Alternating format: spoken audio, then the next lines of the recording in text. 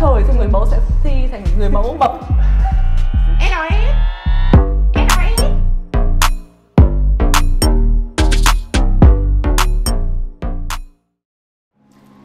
Xin chào các em, ngày hôm nay thì chị có một vài câu hỏi dành cho các em. Đầu tiên thì các em có thể giới thiệu về bản thân mình cho chị và các bạn cùng biết được không? Xin chào tất cả mọi người, mình tên là Phan Minh Quân, mình sinh năm 2001 và đến từ Quảng Ninh. Mình may mắn năm nay trở thành quán quân của Fay ở Việt Nam 2024. Xin chào tất cả mọi người, em là Quách Lê Thùy Minh, em đến từ Yên Bái và năm nay em 16 tuổi. Vị trí em đạt được ở trong cuộc thi Fay ở Việt Nam lần này là Á quân 1 ạ. Xin chào tất cả mọi người, em là Hồng Mỹ Hạnh, em 22 tuổi và em đến từ Phú Thọ. Em là Á quân 2 của Fay ở Việt Nam 2024 ạ. Các em bây giờ hiện tại cảm thấy thế nào sau khi mà đã trải qua cái đêm chung kết Fay ở Việt Nam 2024? Với em thì hiện tại em đang cảm thấy rất là vui và hạnh phúc vì được tất cả những khán giả và cũng như là các anh chị tin tưởng. Hiện tại thì là em cũng đang thấy nhớ các bạn thí sinh và nhớ mọi người trong ekip nữa. Thì mong rằng là sắp tới có thể đồng hành được với mọi người trong các hoạt động sau. Cũng như hai bạn là em đang cảm thấy rất vui và hài lòng khi mà nhận được cái kết quả tốt. Và nếu mà không tốt thì sao nhỉ? Sẽ hơi thất vọng một chút. Nhưng may mắn là đã nhận được kết quả tốt và cảm thấy rất hạnh phúc khi mà nhận được nhiều tình cảm của mọi người sau cuộc thi ạ. Chị nghĩ là may mắn là một phần thôi, một phần rất là quan trọng của các em ngồi đây. Các em đều phấn đấu rất là nhiều, các em đều trưởng thành rất nhiều sau mỗi thử thách của chương trình. Là cái kỹ năng người mẫu là cái kỹ năng quan trọng nhất. Nhưng mà cũng giống như các bạn tham gia bất cứ hành trình của chị, ví dụ bất cứ hành trình của một chương trình nào, hay là các bạn tham gia chị ví dụ đi đường dài đi, một cái đua chạy nước rút chạy đường dài đi, thì các bạn phải tưởng tượng là trong tất cả những cái chặng mà bạn làm tốt thì các bạn về đích, các bạn mới tự tin được về đích. Cho nếu không, ví dụ những chặng đầu tiên các bạn bị đau chân, đau tay hay là các bạn cảm giác hụt hơi, các bạn không làm được ấy, thì chị bảo đảm nó sẽ ảnh hưởng rất nhiều đến cái kết quả chung cuộc của các bạn, chắc chắn luôn. Các em ơi, thì các em có tìm hiểu qua về các đại diện của nước bạn không? Và các em thấy là đại diện của nước nào thì sẽ là đáng gờm nhất? Có xem qua về đại diện của Nhật Bản và em cảm thấy là với đại diện Nhật Bản, người nắm giữ vị trí Á quân 1 sẽ là đối thủ rất là đáng gờm ạ. Vì em cảm thấy chị ý có gần như khá là hoàn hảo. Đầu tiên là về ngoại hình, nhan sắc, và em cũng xem những cái kỹ năng mà chị ý có, em cảm thấy đây thực sự là một đối thủ đáng để coi trọng. Em cũng mới theo dõi page của Fay of Asia thì cũng mới thấy có Nhật Bản là Thăng Quang. Thì nói chung là em thấy mỗi bên Nhật Bản thôi, chứ mấy nước khác thì em vẫn chưa thấy có nhiều. Chủ yếu là các bạn nữ thì em vẫn chưa thấy đại diện nam nào mà gây được ấn tượng lắm. Chắc chắn là mỗi nước sẽ chọn ra những cái đại diện tốt nhất của nước mình để đi thi, là đối với em là nước nào cũng là đáng gờm đối với mình. Rồi, chị xin hỏi câu tiếp theo nhá. Các bạn có theo dõi hành trình của các đại diện năm ngoài sang Hàn không? Và các bạn sẽ cảm thấy cái hành trình đấy như thế nào? Em có theo dõi hành trình của các anh chị thí sinh ở bên Hàn và em cảm thấy đấy thật sự là một hành trình rất là đáng để trải nghiệm. Và em có thấy nó có khó không? Em thấy rất là khó. Thì chia sẻ thật là năm ngoái thì em cũng chỉ xem một vài thông tin, nhưng mà hiện tại thì em cũng để biết được sau này mình thi như thế nào ấy, thì em cũng muốn gặp trực tiếp những cái bạn thi trước để có thể là học hỏi được kinh nghiệm trực tiếp từ các bạn, hoặc là sau khi đạt giải thì thi nó sẽ tốt hơn. Là một thí sinh của mùa 2 nên là em chắc chắn em cũng đã theo dõi cái mùa 1 của chương trình. Tuy là có nhiều thử thách khó nhưng mà em thấy các đại diện của Việt Nam cũng là toàn là các bạn tài năng.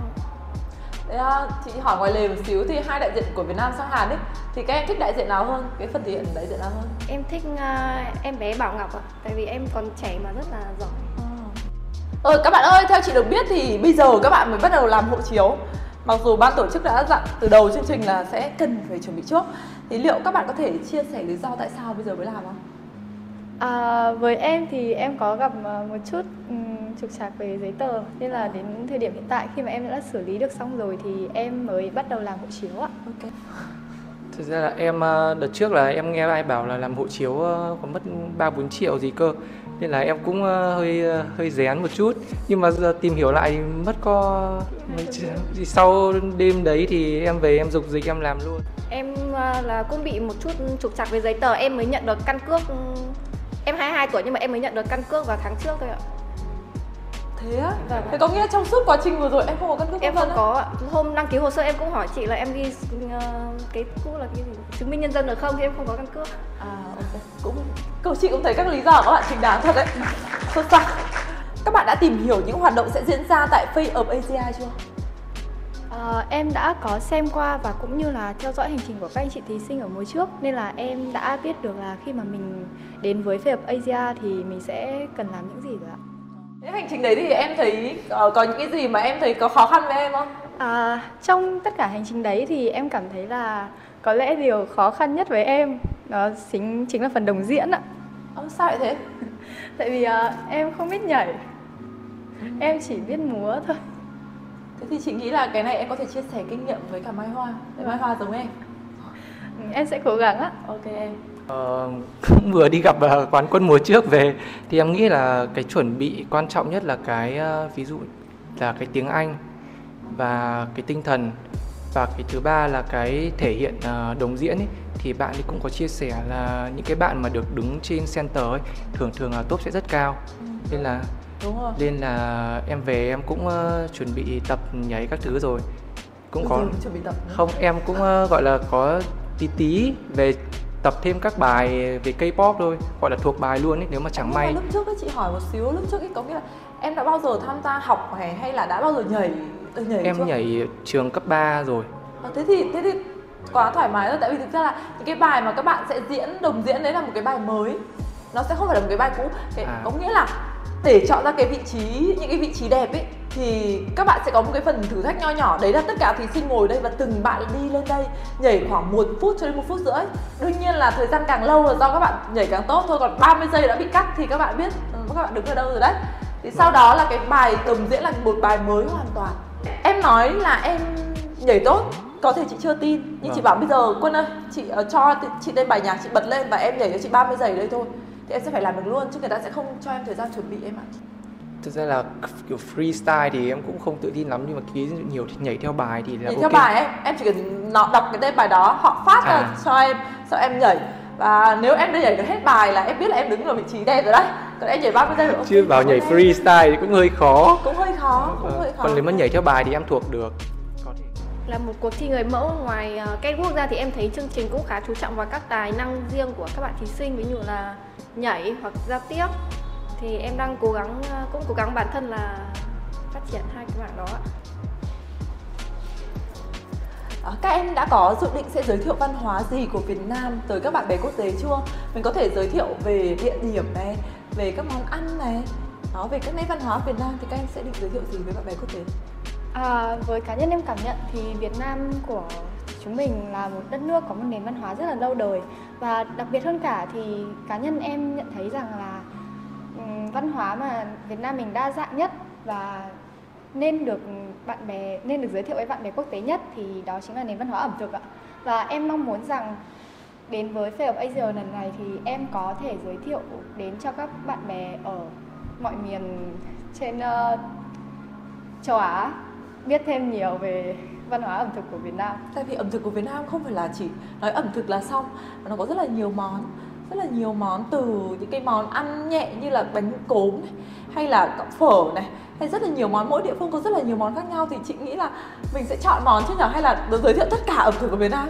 Em nghĩ quá là trời, thì người mẫu sẽ thi thành người mẫu mập. Cũng được. Em nghĩ là em sẽ chọn món ạ, và em sẽ hướng đến. Em chọn món gì? Em sẽ chọn thịt trâu các bếp ạ.